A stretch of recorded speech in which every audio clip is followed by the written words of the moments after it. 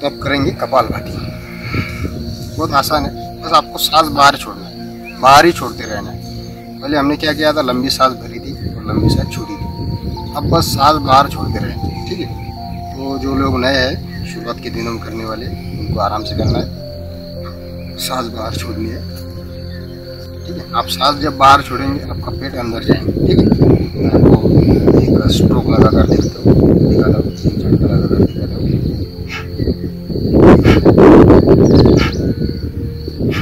आपको पेट अंदर जा रहा है और आप सांस बाहर छोड़ रहे हैं। सांस आपको लेनी नहीं है, आपकी सांस अपने आप ली जाएगी थोड़ी बहुत, ठीक है। तो अभी इस प्रोसेस को रिपीट करेंगे कपालभाति को।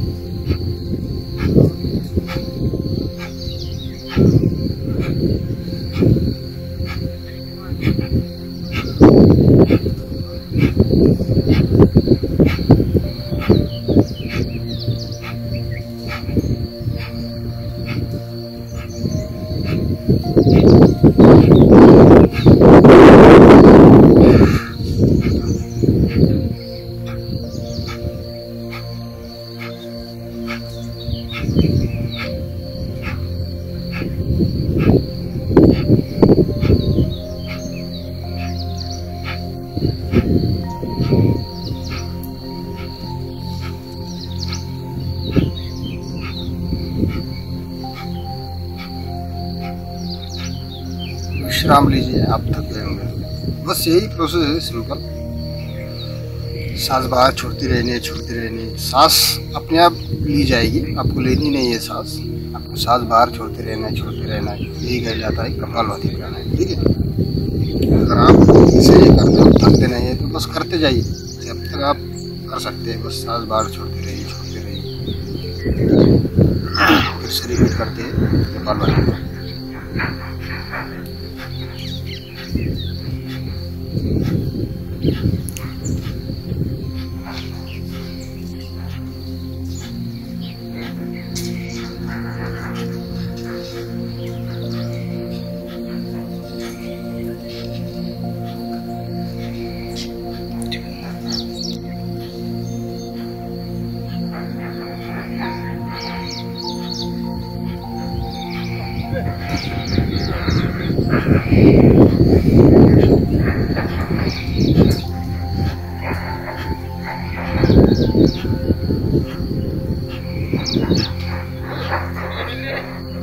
प्राणायाम करते वक्त आपके आजू बाजू में क्या हो रहा है, आपके सर में भूल जाओ, सब अपने आप में खो जाओ, सब अपने आप में खो जाओ, अपने अंदर। तो ये नए लोगों के लिए है, जो नए लोग करते हैं उनके लिए, ठीक है। धीरे धीरे से आपको करना है। अब थोड़ा फास्ट में करेंगे, जो लोग एक्सपर्ट है, जिन्हें अच्छा अनुभव आ चुका है इसका, ध्यान के हिसाब से, ठीक है। अब थोड़ा तेज से करते हैं, ध्यान के हिसाब से कपालभाति, ठीक है।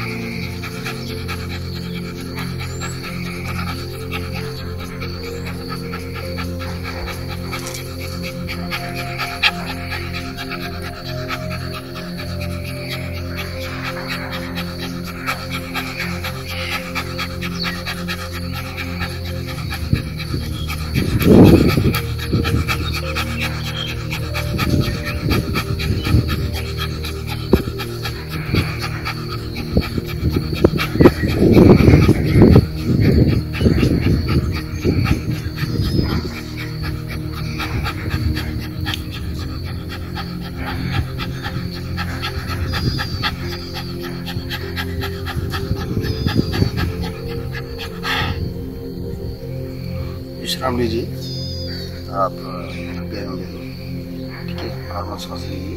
ताकि आप फिर से तैयार हो सके।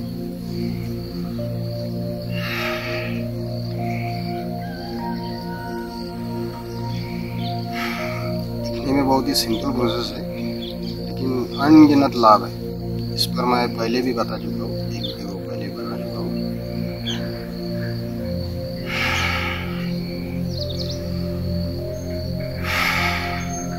असंख्य व्याधियों से कपालभाति हमें बचा सकते हैं। अब एक आखिरी बार ये कपालभाति की प्रोसेस को रिपीट करेंगे। और अगर आप ज़्यादा एक्सपर्ट हो गए, आपकी आवाज़ भी नहीं आनी चाहिए, सांस बाहर छोड़ने की, एकदम गति से आपको करना है। अगर आप एक्सपर्ट हो चुके हैं तो ध्यान योग में जाने के लिए, ठीक है। ध्यान योग का मैं अलग से वीडियो बनाऊंगा, जैसे बता रहा हूँ। ध्यान योग में जाने के लिए, समाधि अवस्था प्राप्त करने के लिए बहुत स्पीड से करना है।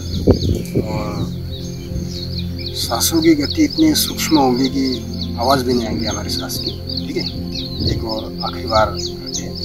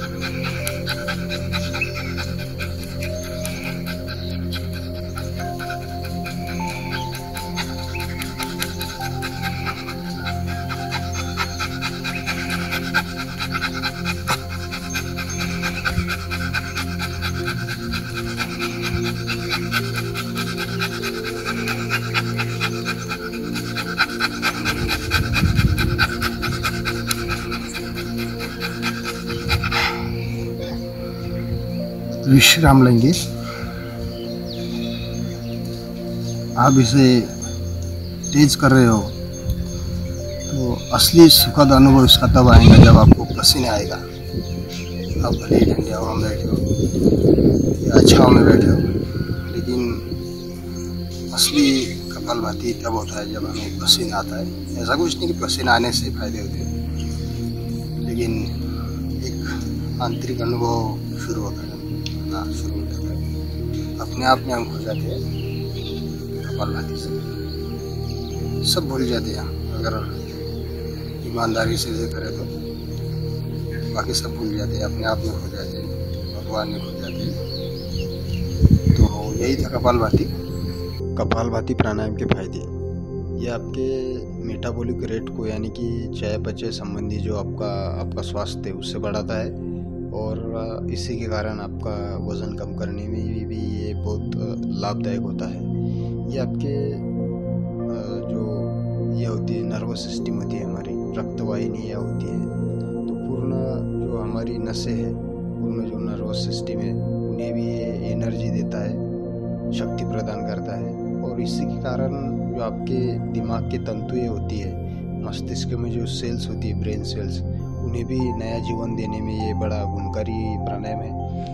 ये आपके पेट के अवयवों को चालना देता है, और उसी के कारण डायबिटीज़ पेशेंट के लिए भी ये बड़ा गुणकारी प्राणायाम है। ये आपकी किडनी और लीवर की कार्य क्षमता भी बहुत ही अच्छी तरह से बढ़ाता है। ये आपके दिमाग से तान तनाव हटाता है, और आपके आँखों के नीचे जो ब्लैक सर्कल आते हैं, काले दाग आते हैं, तो उन काले दागों को भी ये इरेज करता है, मतलब कम कर देता है या फिर मिटा देता है। ये आपको कार्यान्वित करता है, और इसी के कारण आपके चेहरे की चमक अद्भुत तरीके से बढ़ती है।